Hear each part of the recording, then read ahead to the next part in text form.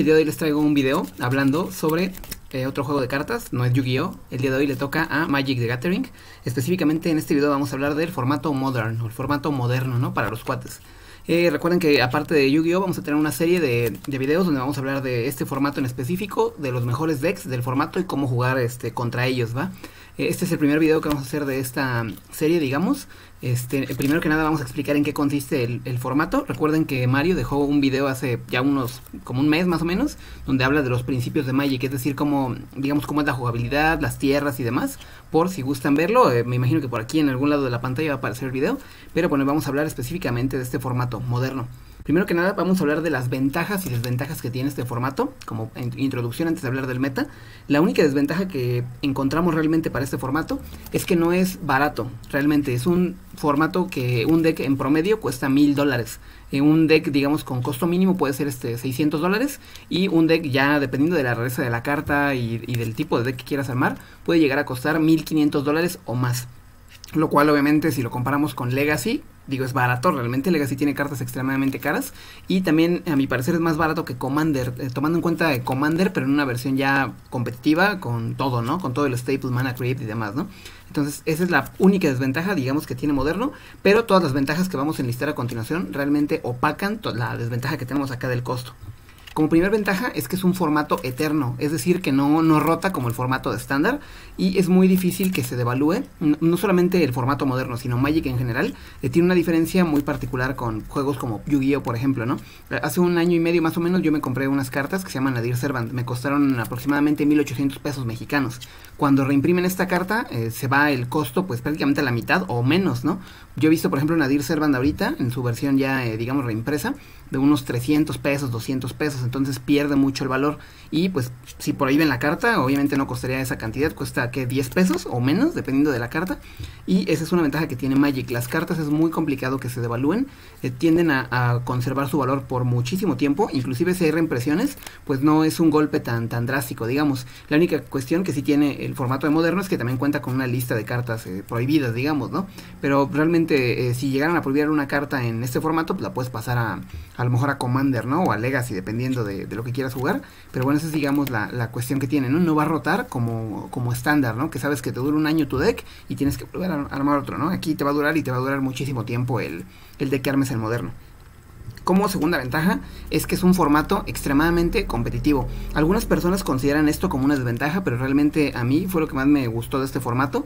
Todas las personas que están jugando moderno son personas que se encargan de estudiar el formato, ¿no? Se ponen a ver, vamos a ver cómo funcionan cada uno de los decks que compiten, cuáles son las ventajas y desventajas de cada uno, cuál es la mejor construcción del deck, qué cartas son las que lo hacen bueno y demás, ¿no? Es un juego que pues realmente se utiliza muchísimo la estadística, a mí me encanta, porque pues todos esos patrones de juego te permiten a ti ganar en algún momento y cada uno de los oponentes que vas a tener son personas que están enfocadas, ¿no? Inclusive llegan a conocer pues mejor tu deck, ¿no? De lo que tú piensas, esa es la ventaja que tiene a mi parecer moderno, ¿no?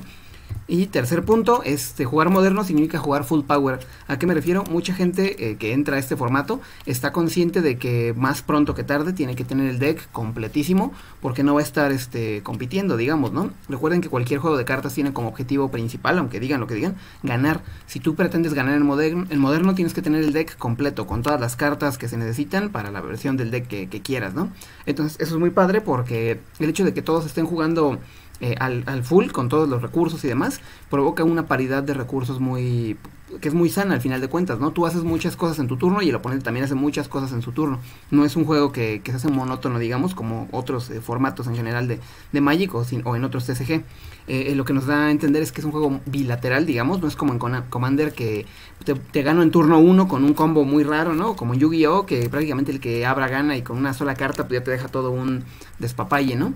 Y pues el hecho de que no tenga tanto catálogo de cartas tan amplio como en Legacy o en Commander provoca también que es un juego muy sano. No hay combos de tokens infinitos, de daño infinito, vida infinita y demás. Es muy complicado que llegue a pasar en moderno. Y esa es una ventaja que tiene en comparación a otros formatos.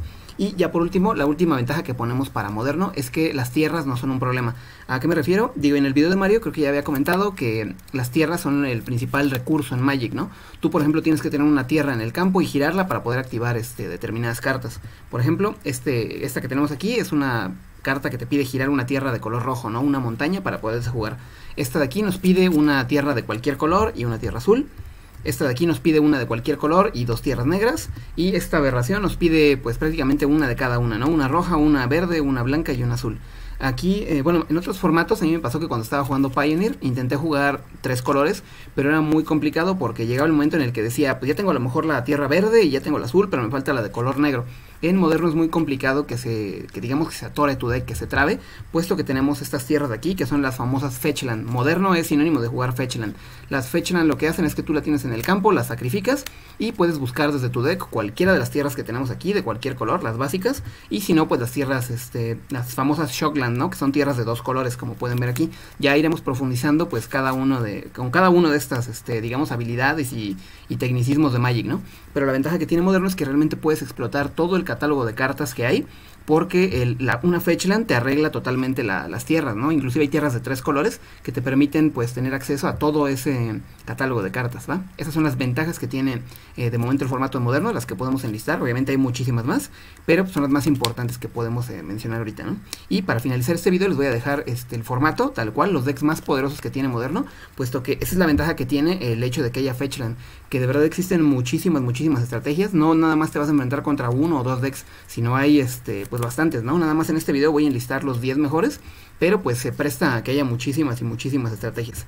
Vale, vamos a empezar primero con el deck Iset Murktide, que es un deck de 2 colores, un deck rojo con azul, que se dedica a bajar prácticamente este dragonzote que tenemos en pantalla. Utiliza cartas para ganar mucha ventaja de mano y también cartas que se dedican a negar, digamos, ¿no? A contrarrestar tus cartas. Tenemos el deck de 4 colores, 4 Color Blind, que pues tal cual utiliza 4 colores diferentes, lo cual le da una posibilidad muy amplia de estrategias. No sabes por dónde pegarle ni por dónde te va a pegar, ¿no? Y aparte de todo es un deck de 80 cartas, entonces ya se imaginan toda la jugabilidad que tiene, ¿no? Tan extrema. Tenemos el deck Hammer Time, que es un deck que se encarga de inflar una criatura en el campo, ¿no? Te puede poner un monito muy débil, pero de repente te va a estar pegando con un martillote y vas a decir, no manches, qué criatura tan, digamos, tan grande y tan complicada de pasar, ¿no? Es un deck que gana en turnos tempranos, ¿no? Es muy rápido. Segundo, tercer turno ya se acabó el juego con Hammer Time. Tenemos el Jack Mode Evolution, que es un deck combo totalmente. Se encarga este deck de buscar pues piezas clave de un combo, ¿no? De un rompecabezas. Y en el momento que termine de armar ese rompecabezas, pues va a tener una cantidad de recursos impresionante, ¿no? Yo he llegado a ver que tienen hasta 16 cartas en la mano y no saben ya ni qué hacer con tantos recursos. Es muy divertido.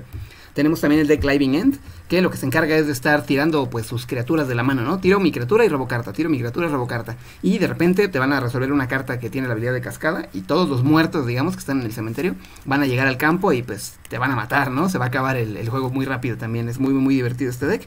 Tenemos el deck Amulet Titan, que es un deck que curiosamente se encarga de jugar pues prácticamente todas las cartas del deck. ¿A qué me refiero? Que este deck no solamente gana con las criaturas, sino gana con la interacción que tienen las tierras. Este deck, las tierras no nada más son, digamos, cartas para poder bajar más cartas, sino es un deck que puede llegarte a matar con ellas, ¿no? Tiene un montón de combos que te pueden bajar la vida, tiene un montón de combos para que las tierras le den mucho ataque a las criaturas que tienes en campo y demás, ¿no? Es un deck extremadamente complicado y muy peligroso, digamos, para el meta.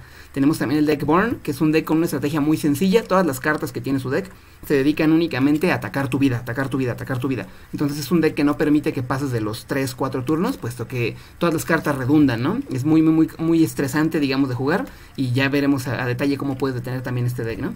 Tenemos el deck Temur Cascade, que es muy similar a Living End. La única diferencia que tiene es que no se dedica a digamos, aprovechar la cascada para revivir criaturas, sino que tiene muchas interacciones este deck, muy similar al 4 colores. Tiene cartas que te pueden contrarrestar tus propias cartas que juegan en tu turno y en el de él, y tiene también muchas formas de llegar a esta carta que tenemos aquí, ¿no? Que te pone en el campo rinocerontes muy fuertes. Tenemos el deck Azorius Control, que es un deck que se encarga de alargar el juego, y con la intención de que este deck obviamente tenga pues control de la mesa en todo momento. Tiene cartas que destruyen tu campo, tiene cartas que te contrarrestan todo, tiene estas cartas que son los Planeswalker, que se dedican a generar recursos. Es también muy complicado jugar contra este deck. Y por último tenemos al Grixis Death Shadow, que es una combinación de Rocky Balboa, Saint Seiya, John Wick y Kurt Cobain, ¿no? Es un deck que prácticamente se dedica a estarse bajando vida, y cuando tú crees que ya le vas a ganar, de repente te da la vuelta y pues, lo último que ves es a la sombra de la muerte, ¿no? Ya gigantesca. De cada uno de estos decks vamos a hacer un análisis en particular para que sepan cómo se juega y cómo pueden detenerlo con algunas estrategias de, digamos, de cada color, ¿no? Para que puedan ajustar esas estrategias al deck que decidan jugar. ¿Vale? De mi parte pues es todo, espero que les haya gustado este video. Recuerden que vamos a estar subiendo también contenido de Yu-Gi-Oh! No es un cambio de uno por otro, vamos a seguir con los side deck versus de lo que venga obviamente, ¿no? En el formato. Cualquier duda que lleguen a tener en cualquiera de los dos juegos, ya saben, déjenlos en los comentarios, escríbanos por Facebook y vamos a estar atentos a sus preguntas para responderlas lo más pronto posible. ¿Vale? Pues de mi parte es todo, les reitero, mi nombre es Dieter Romero de Pro en México, les deseo que tengan muy bonita tarde, noche, día, a la hora que nos están viendo. Se cuidan y se divierten.